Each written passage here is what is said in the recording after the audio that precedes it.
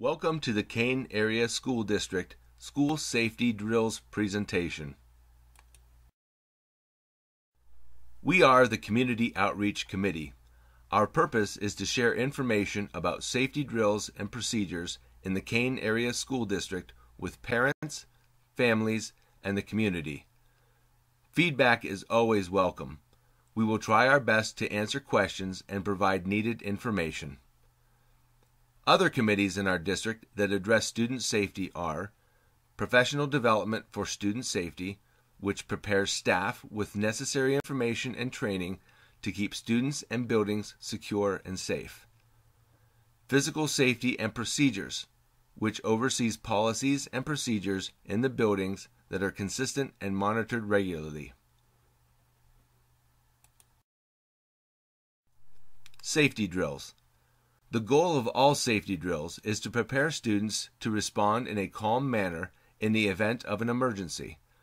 We talk to students about what sounds they will hear, how to listen for information, and how the adults will work to keep them safe. Parents and families can talk to students about why we practice drills and how the school staff is trained to help them in the event of an emergency. Many drills are conducted each year. On average, 1 drill per month is practiced. You may hear about these drills while they are occurring or after the fact. Please do not be concerned. Fire drills and evacuation drills. Fire drills are the most commonly practiced type of evacuation drill. We leave the building to practice what to do if there was a fire in the building. Other evacuation drills could take us to a safe location inside another building in our district. In the event of an actual evacuation, we may evacuate students to an out-of-town location depending on the type of threat, weather, chemical, etc. Severe weather and shelter-in-place drills. Severe weather drills. In our area, we practice shelter drills for tornado and severe storms. This is a type of shelter-in-place drill. Shelter-in-place drills.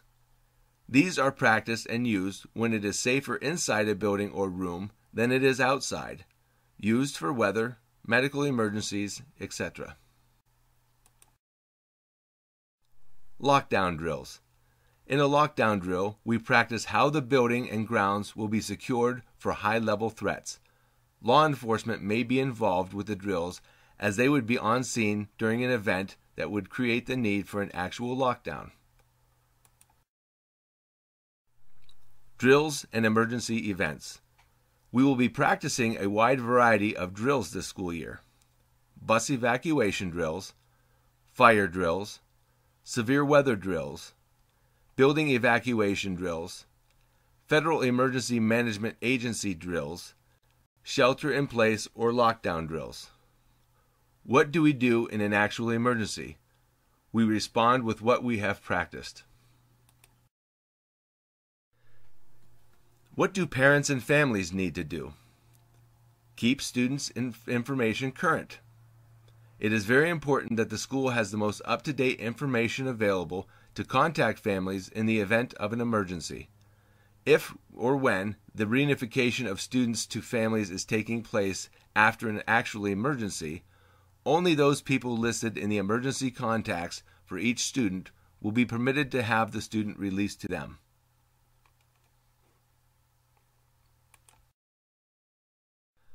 The reunification process after an event. Parents or guardians will be notified where to arrive to meet students. Please don't come to the school or the evacuation location until directed to do so. We will keep buildings as safe and secure as possible. Keep parking lots and traffic lanes clear. Keep phone lines open.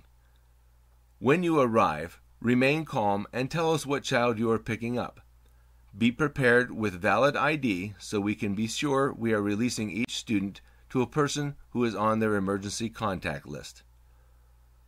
Wait to have the student brought to you. An organized environment will help to keep everyone safe and calm.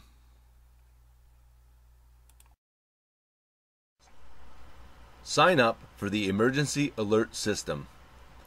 One Call Now is used for KASD emergency alerts as well as reminders for events in the Kane Area School District. You can sign up by visiting the KASD website at www.kane.new.ourschooltoday.com. Click on the Information for a Parent tab, then select One Call Now Emergency Alert System from the quick links on the left. Click on the Self-Update portal for One Call Now Emergency Alert System in the middle of the page and follow the directions to enter your email address to sign in or sign up for the system. We appreciate your time and attention. If you have any questions, please feel free to contact us at the numbers listed below.